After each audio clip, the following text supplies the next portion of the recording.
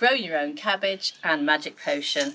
Take some cabbage seeds, tiny little round things, pop them in a pot, cover them with some soil. A couple of weeks later, they'll have grown into these little cabbage plants. Gently dig them out. Hands are always the best tools for this because they're gentle. Pick it up by the leaves, not the stem. Make a little hole in a pot.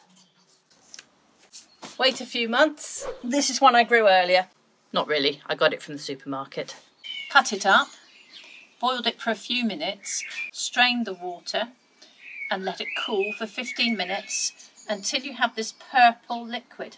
So why is this a magic potion? Well, pour onto a bit of kitchen paper. You can see the purple colour here. And then I've got some lemon juice from a lemon. Got some bicarbonate of soda, which you use in cooking. Just put that in a pot.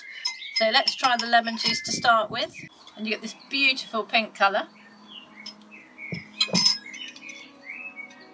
Drip some bicarb on and you get this amazing turquoise. It's always been my favourite trick ever since I was a kid.